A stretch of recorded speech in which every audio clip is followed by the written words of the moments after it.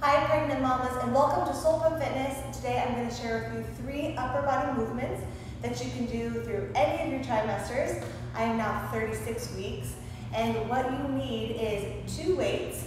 You can use something as light as water bottles. You can use 3 pounds, 5 pounds. I wouldn't go much heavier than that. What I have are 2-pound weights. And these 3 movements, even though it's focusing on upper body, specifically arms, it's always very important to maintain those shoulders being back, so that way your posture is being worked and your back is being activated. Go ahead, grab those 2 weights, and let's get started. Before we begin, we're just going to start with an opening exercise to stretch our upper body, and then we'll get into those 3 movements. So standing on the floor, on your mat, wherever you are, as long as you're grounded, just take a moment and roll those shoulder blades back, allowing there to be space in your chest, and just envision movement in your shoulder joint region, sending all the energy back, relaxing, letting go. And as the shoulders come back, just let everything drop down towards the floor. If you want, you can increase the movement by placing your fingers on your shoulders and drawing backward circles with the elbows, or you can do full length arms. Regardless of this workout today, these are great stretches to do throughout the day anyways. Just bringing everything back. Let's do it one more time wherever you are. And go ahead and grab those weights. So the first thing that we're going to do is we are going to be bringing our arms forward. So our arms are going to be right in front of our shoulders.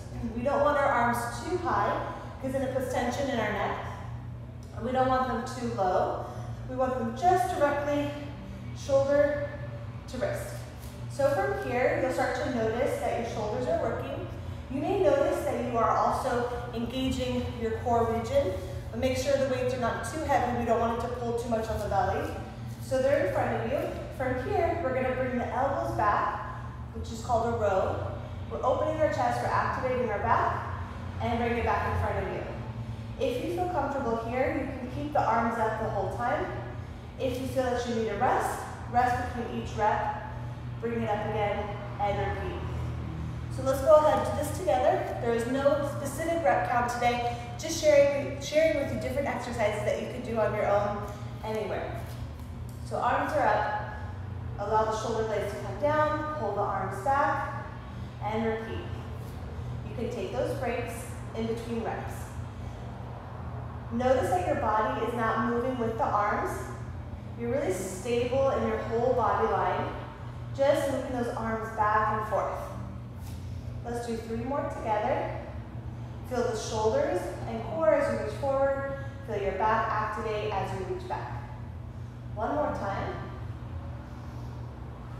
Beautiful. Okay, so from here, feet are a little bit wider than hip distance to give space for your belly. Your elbows are reaching in towards your body with your palms facing up. And you're going to extend the arms away from your body to work your bicep muscles and back in. When the arms extend away from the body, notice that it makes your side core now work. Once again, if the weights are too heavy, go lighter. We don't want to put any strain on our belly. You just want to work your prenatal core safely and really just focusing on the arms in this exercise. So extend the arms, palms facing up. Once again, don't overreach. We don't want to go into our neck, just away from your body. You can always rest between each one and just hold it a little bit longer or extend. Let's do 3 more together. Extend and reach. Feel your biceps engage as you come in and as you go out. Last one. Beautiful. And the final one is for the back of the arms, your triceps. So we just worked our biceps, now we're going to get into the triceps. The most important part of this one is setting your spine up in a way that's healthy for your posture. I'm going to show you incorrect posture, which is you bend forward and you allow everything to round. It puts pressure on your belly and it closes your chest, and it could potentially put too much pressure on your lower back as well. So when you come down, create space. Keep your shoulder blades together. Create a nice diagonal line in your back and keep weight in your hamstrings. You're going to look straight down in between your feet. And I shouldn't say right in between your feet, like in between your feet and just a little bit in front so that we have a nice line in your neck. Your elbows are going to be touching the inner part of your ribs and your palms once again are facing up. Once you feel comfortable here and you acknowledge that you're working your back, we're going to send those arms back, squeezing your triceps and in. So if you're ready, go ahead and join. Begin. So extending the arms back, engaging your triceps, but also your back is working the whole time because you're not allowing anything to round. Keep your posture, keep your alignment,